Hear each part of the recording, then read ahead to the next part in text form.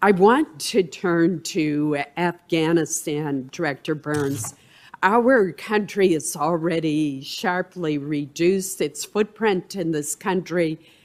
There's no doubt that Americans are tired of our endless wars in Afghanistan. But there are many experts who are warning of the adverse consequences of President Biden completely withdrawing our troops and our presence in Afghanistan. If, as many experts predict, the Taliban will make significant territorial gains once U.S. forces are gone, what would be the implications for U.S. interests, both regionally, here at home, and globally? And if I've directed it to the wrong person, feel free to. Well, Senator Collins, thank you very much for the question, and thank you for your earlier kind comments. I promised in my confirmation hearing that I take very seriously ensuring that our colleagues at CIA, but also working with my partners on this panel, receive the care that they deserve, and that we get to the bottom of the question of what caused these incidents and who might have been responsible. And I look forward to staying in close touch with you on that. I know my colleagues at CIA deeply appreciate your personal commitment on this issue. With regard to Afghanistan, I'll begin and then turn to Director Haynes. I guess what I would say at the start is that, I think we have to be clear-eyed about the reality, looking at the potential terrorism challenge, that both al-Qaeda and ISIS in Afghanistan remain intent on recovering the ability to attack U.S. targets, whether it's in the region, in the West, or ultimately in the homeland. After years of sustained counterterrorism pressure, the reality is that neither of them have that capacity today, and that there are terrorist groups, whether it's al-Qaeda on the Arabian Peninsula or in other parts of the world, who represent much more serious threats today. I think it is also clear that our ability to keep that threat in Afghanistan in check from either al-Qaeda or ISIS in Afghanistan has benefited greatly from the presence of U.S. and coalition militaries on the ground and in the air, fueled by intelligence provided by the CIA and our other intelligence partners. When the time comes for the U.S. military to withdraw, the U.S. government's ability to collect and act on threats will diminish. That's simply a fact. It is also a fact, however, that after withdrawal, whenever that time comes, the CIA and all of our partners in the U.S. government will retain a suite of capabilities, some of them remaining in place, some of them that will generate, that can help us to anticipate and contest any rebuilding effort. And further, it's a fact that there are a number of other variables, I think, involved on that question of rebuilding. It's the role the Taliban themselves play. They've been fighting against ISIS in Afghanistan for many years, whom they view as a very potent ideological rival. They have an obligation to ensure that al-Qaeda is never again able to use Afghanistan as a platform for external plotting. There's the question of the continuing capacity of the government of Afghanistan with our support to fight terrorists. There's the question of whether or not al-Qaeda or ISIS in Afghanistan, or ISIS in general, seeks to relocate fighters and leaders to Afghanistan as well. There's the question of the role that neighbors play, who also have a concern about spillover from Afghanistan. So all of that, to be honest, means that there is a significant risk once the U.S. military and the coalition militaries withdraw. But we will work very hard at CIA and with all of our partners to try to provide the kind of strategic warning to others in the U.S. government that enables them and us to address that threat if it starts to materialize. But Avril? No, sir, I think I fully agree with Director Burns' analysis, and that is the intelligence community's perspective on this issue. Thank you. Senator King on, I believe, online, on WebEx. Thank you, Mr. Chairman. I want to start with an issue that's been touched upon, and that is the gap in intelligence coverage between our foreign-facing agencies and domestic agencies. I think Director Ray referred to it as a blind spot. How do we deal with this? Director Haynes, this is the Solar Winds is a perfect example of it was Russian motivated, Russian instituted. They did the work, but it was implemented through servers and infrastructure within the United States.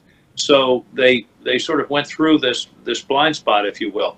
What are your suggestions of how we deal with this, bearing in mind the obligations of the Fourth Amendment and the protection of privacy of American citizens?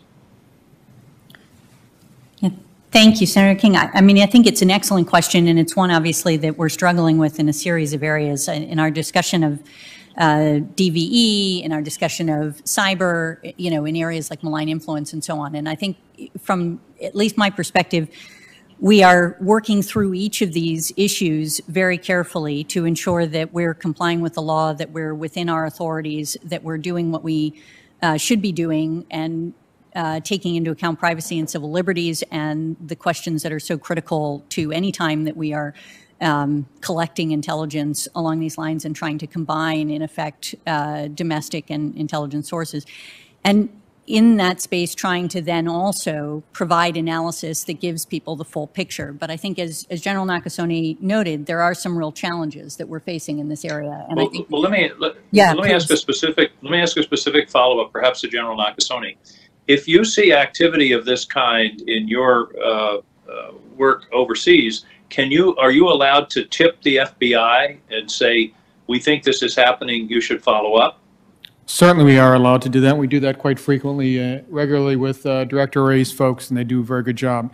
Senator, if I can just lay this out just a bit, because I think it's important to understand the whole spectrum of it. So it does begin overseas, understanding what our adversaries are doing outside the United States. To Director Ray's point, in the United States, it is the public-private partnership. We need to be able to understand that when adversaries come into the United States and use our infrastructure, whether or not it's servers or cloud providers, that there is coverage on that. It's also this idea that we understand what an intrusion may have taken place. So this idea of being able to understand the data that may be lost and be shared is really important. And then the last point is that we need, obviously, the public and the private industry to have the most resilience possible. And so there is a complete responsibility there. But I would offer. Well, I've got limited time, Director, so let me follow up on a different question. But I think this is something that bears a lot of discussion, and I hope you all will share with us your thinking of whether we need to change authorities or how we fill in this blind spot, maintaining our protection of privacy in our country. General Nakasone, 4 or 5 years ago, I asked one of your predecessors a simple question. Do our adversaries fear our response in cyberspace? Are they deterred to the point of changing their calculus as to whether or not to launch a cyber intrusion or an attack against us? I want to ask you the same question. Is there an adequate deterrent, or is this something we still need to establish more clearly as a matter of policy? So, Senator, I'm not sure in terms of whether or not our adversaries, feel that or necessary. But here's what I know that our adversaries understand that's different today than it was several years ago. That we are not going to be standing by the sidelines, not being involved in terms of what's going on with the cyberspace and cybersecurity. Over the past several years, whether or not it's been defending our elections or being able to provide quicker attribution, this is our focus, and this has been the focus of the agency and the IC and across our government. Thank you. And I know that I'm out of time. Mr. Burns, Director Burns, one question for the record, please. If you could provide an estimate of climate refugees over the next decade or 15 years or so, I think that's going to be a very significant national security challenge. How many refugees does your agency estimate will be on the move because of the inhospitable climate in their region? That's something you can give me for the record. I appreciate it. Thank you, Mr. Chairman. Thank you. Senator Blunt. Thank you, Chairman, and Director Haynes, Director Burns, and General Barrier. I think this is the first time the three of you have appeared at this particular hearing, and certainly we're glad and grateful to have all of you here. Director Haynes, let's talk a little bit. You and I have talked about the overhead architecture issues. The part of the development of how you use AI is how much information you have to continually train on. We may talk about that later this afternoon, but for right now, the Chinese have announced public plans for 138 satellite commercial constellations that can image around the globe every 10 minutes. How big a risk is that for us, and what can we do to enhance our own diversity by expanding the number and the diversity of the satellites we have up there providing constant information, commercial and non-commercial? Thank you, Senator. I think it may be useful to have a further discussion about this in closed session, but I think there's just no question as a general matter that China is focused on achieving leadership in space, in effect, as compared to the United States, and has been working hard on a variety of different efforts in this area to try to contest what has been presumed our leadership in these areas. And I think for the details, let's discuss in closed session. Well, I think we'd want to do that and look at both the diversity of what we have up there and how it competes with what they'll have. On a really different question, Director Burns, you have extensive personal knowledge and experience with Putin. How do you assess what he's doing right now near and in the eastern Ukraine and the impact that may have? Is this an actual movement? Do we think it's a bluff to try to get concessions, a little of both? What do you think about the Putin actions right now as it relates to Ukraine? Well, Senator, thanks for the question. I think, as I said in my confirmation hearing, most of my white hair came from serving in Russia and dealing with Putin's Russia over the years. So one thing I've learned is not to underestimate, the ways in which President Putin and the Russian leadership, can throw its weight around. I think, and I'll turn to General Berrier about this in a moment, but, I think obviously the Russian military buildup in Crimea and alongside the border of the Donbass is a serious concern. I think it could be a combination of the things that you mentioned, signaling a way of trying to intimidate the Ukrainian leadership, signals to the United States, but also that buildup has reached the point where, it also could provide the basis for limited military incursions as well. And so it's something not only the United States, but also our allies has to take very seriously. And I know Director Haynes and I and others have been involved in, a number of briefings and conversations with our allies as well, so that we're sharing information and they share that same concern, I think, that we have as well. And that was part of the purpose of the President's call yesterday to President Putin, was to register very clearly the seriousness of our concern. Good. We'll probably talk about that more later, too. General Berrier, what's your sense of what's happening there and the concerns we should have about it? Senator, working with our partners in Joint Staff J2, European Command, NATO, and our key Five Eyes partners, the Russians have positioned themselves to give themselves options. So as we've watched that buildup of forces, they could actually be going into a series of exercises starting at any time, or they could, if they chose to perhaps do a limited objective attack, they may take that option. We don't know what the intent is right now. I agree with Director Burns and his assessment of that, and we can go into more detail in the closed session, sir. Let me see if I can get one more question in, General Berrier. We know that our adversaries, no matter what level of involvement they had in the pandemic, can see now the impact that has on a big, open, free society like ours, but they also can see the impact it has on the military. Look what happened on the USS Theodore Roosevelt and in other places. What are we thinking about as a potential way we'd respond to similar circumstances? Certainly, the point of view. Senator, the pandemic has given us insights on how we can do our jobs better should this happen again. In terms of readiness of our key adversaries that we watch, I think initially it did have an impact on the readiness of those forces, although they seem to have overcome that. as an example, is what we're seeing with the Russians in the Ukraine and the Crimea right now does not appear to be impacted by COVID. And so we continue to watch that very carefully across the spectrum of foreign military intelligence. Thank you. Thank you, Chairman. I think a number of us are very interested in Senator Blunt's questions about Ukraine. We look forward to that this afternoon. Senator Bennett. Thank you, Mr. Chairman, and thank you all for being here today. I really appreciate it.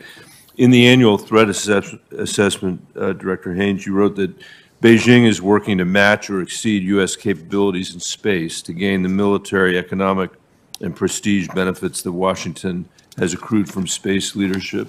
You also wrote that China has counter-space weapons capabilities intended to target U.S. and allied satellites. In December of 2020, U.S. Space Command said that Russia conducted a test of a direct descent anti-satellite missile, which, if tested on an actual satellite or used operationally, would cause a large debris field that could endanger commercial satellites and pollute the space domain.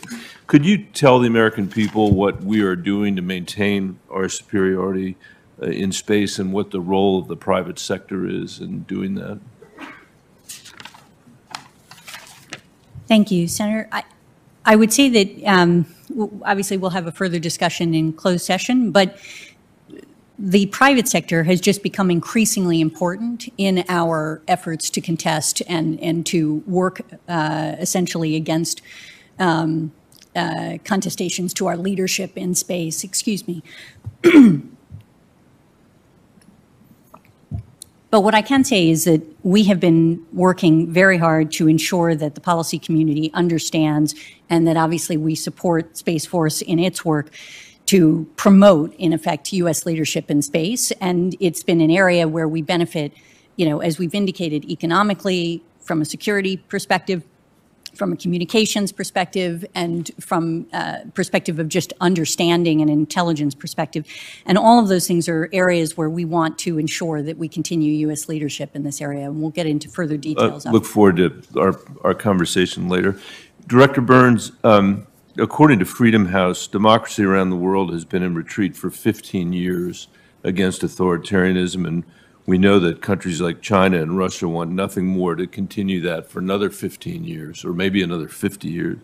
How do you assess the primary threats to democracy around the world, and which regions have we seen the most significant democratic retreats? Which regions do you consider most at risk, and how are our adversaries thinking about this?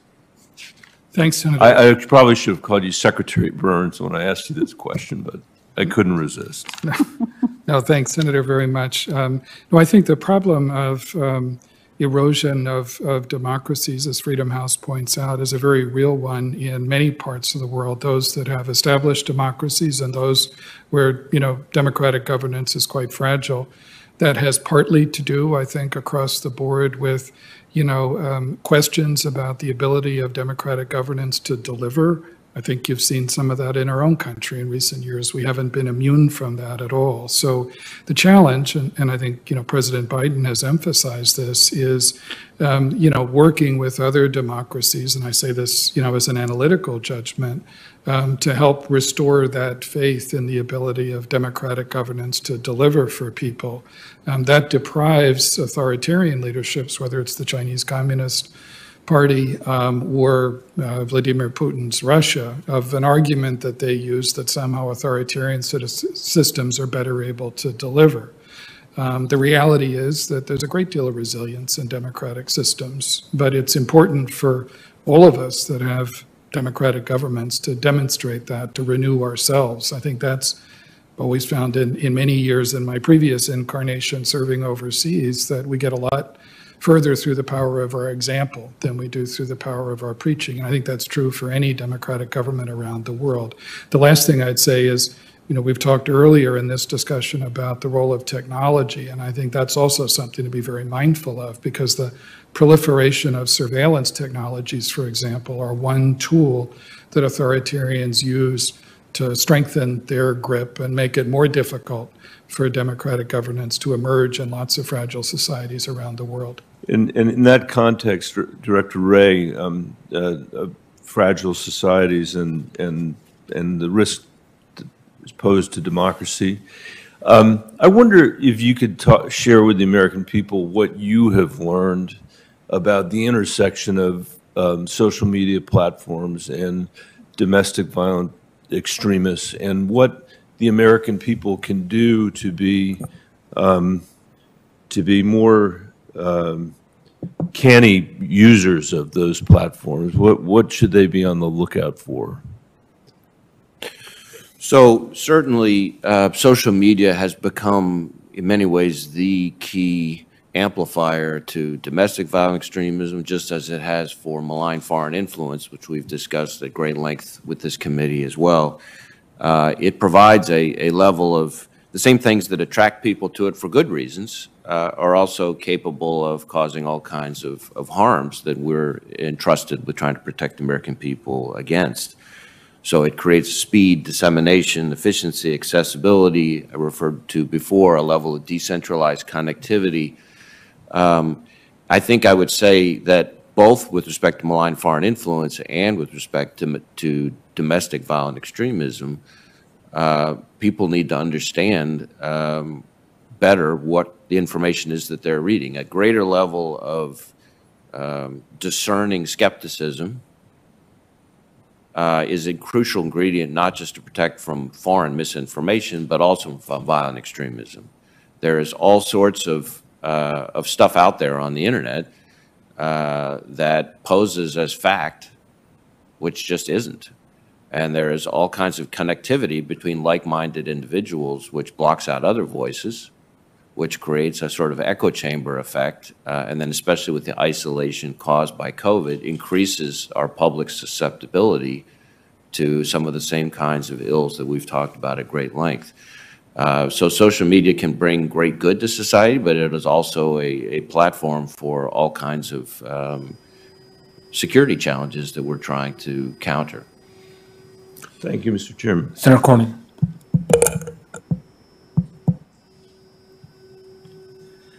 General Nakasone, in the recent hearing we had on the SolarWinds hack, the issue of notification by victims of hacking was raised, and indeed, I believe Senator Collins has advocated for a long time in a piece of legislation that victims of cyber attacks notify the federal government in some manner to provide context and complete knowledge of sort of what's out there. It seems to me that otherwise we're looking through a soda straw at some of the threats. Do you think requiring victims of cyber attacks in the United States, requiring them to notify the federal government in some way, maybe confidentially, is a good idea? Senator, as we were discussing this morning, I think to understand the depth and breadth of any intrusion in the United States, we're going to have some means upon which we understand what has taken place. And so obviously the policymakers and yourselves as legislators will determine that, but I think that's a key component of it as well. That would help you and Cyber Command and NSA do a better job? Well, certainly within the United States, responsibility obviously rests with the Federal Bureau of Investigation. Right, I beg your pardon. Director Wray, what do you say? So we were very, I think, enthusiastic about the recommendation from the Cyber Solarium Commission that speaks to this issue. As I mentioned before, the private sector controls so many of the dots on all manner of cyber threats. And it's important to think of the private sector not just in one broad category. There's two big groups that are relevant to this issue and why they go straight to the heart of your question. I put them in two buckets. One, there's the providers, so the cybersecurity industry, the IT industry, et cetera. They have unique visibility into how adversaries traverse U.S. networks. And so making sure the glue is there is critical. But then there's also the victims. The reality is that most offenders are going to come back to victims again. So most cyber actors are coming back, and most victims are coming back, are going to be popping up again. You got repeat offenders and repeat victims. And so their hard drives, their logs, their servers provide key technical dots to who's compromising them, how they're being compromised, and then this is the key, who might be targeted next. And that gets back to my point from before about why the private sector outreach is so important.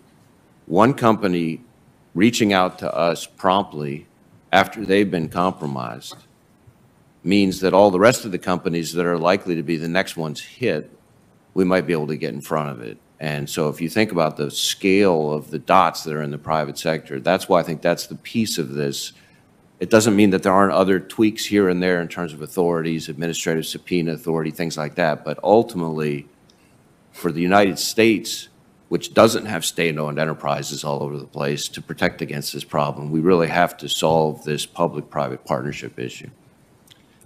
Director Haynes, the issue of supply chain vulnerability is high on Congress's agenda and certainly on everybody's mind. But I don't really have a clear understanding of how good a handle the intelligence community has on what those supply chains that are critical to our national security look like. And we clearly need the help of the intelligence community to help Congress, the policymakers, sort of rack and stack what are the most urgent priorities. Semiconductors is certainly one that's on everybody's mind, but do you think the intelligence community has a good handle on those so you could help Congress prioritize those so we could attack them from a policy perspective? Yeah, I think, frankly, this is an area where we're doing a lot of work. And as you indicate, I mean, semiconductors are the obvious one, but there are a lot of others. And as we've been working through, for example, rare earth elements or other key areas where, there may be a contestation in particular from other countries such as China to our ability to get access to things that are critical to our national security and where we need to promote an effort, in a sense, from the policy community to pay attention to it and to recognize where there are the vulnerabilities and how to address them for time. This is the piece that I find particularly interesting is, to your point, how do you prioritize? Because there's just an enormous amount of things that you could look at to say we need to have a resilient supply chain on and take action in order to promote. And we have been working to try to provide the policy community with as much information as possible about what the possibilities are, in a sense. But ultimately, there are some decisions to be made from the policy community about what are you prioritizing, where do you want to focus, in a sense. And we have been building up an infrastructure that allows us to then focus to sort of make sure that we can both track it, but also provide kind of options for where you might be able to pull essentially supplies from that are not the ones that you are pulling in order to have that kind of resilience built in. Thank you. Senator Casey. Thank you, Mr. Chairman. I want to thank all three directors and the two generals who are with us today and to commend you for your public service. I wanted to start with Director Haynes, and probably most of my question or two would be directed at Director Haynes, but certainly others may have a view on the issues I'm raising. I want to talk in particular about supply chains, which we've heard a lot about this year, and this idea of outbound versus inbound investment by U.S. companies in that context. We know that on March 19th, the U.S.-China Economic and Security Review Commission held a hearing to examine how U.S. capital investment props up the Chinese government's military-civil fusion strategy and ultimately compromises U.S. national security. Some witnesses made reference to the committee known by the acronym CFIUS, the Committee on Foreign Investment, which for decades now has reviewed inbound investment, but there's nothing comparable for outbound investment in terms of review as to the national security implications of foreign investments that are made overseas. So because we don't have that parallel mechanism in place to assess outsourcing by U.S. companies to countries of concern, we could have national security implications. I've been engaging with Senator Cornyn on this issue on developing a similar interagency committee to review outbound investment of what we call in the legislation I'm working on critical capabilities to foreign adversaries or non-market economies like China. So, Director Haynes, maybe two initial questions. How does the the IC work with its partners to assess and mitigate the activities of foreign intelligence services and other adversaries attempting to compromise U.S. supply chains?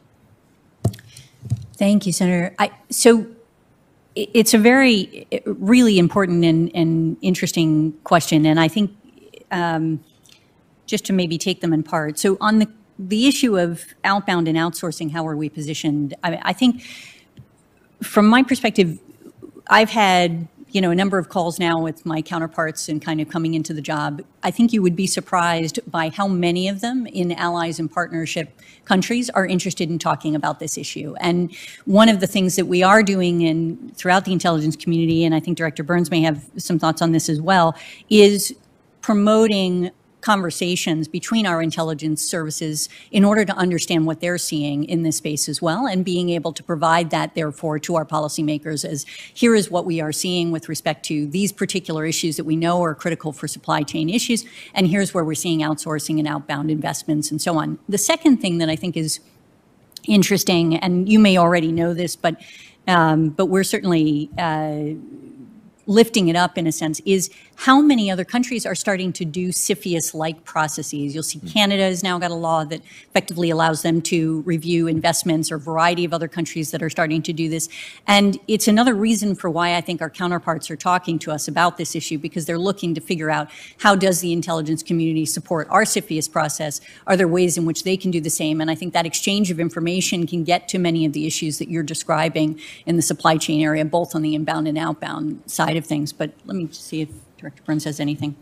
No, I absolutely agree. And I think there are plenty of models on the outbound side that have worked in decades past as well, where we can deepen our partnerships, with other governments who not only have insights, but also have a real stake in taking a very careful look at some of those outbound matters. Thank you. That's helpful. And just finally, the last question on this would be, does the IC view the Chinese government, Chinese Communist Party's civil-military fusion agenda as a risk currently to U.S. supply chains?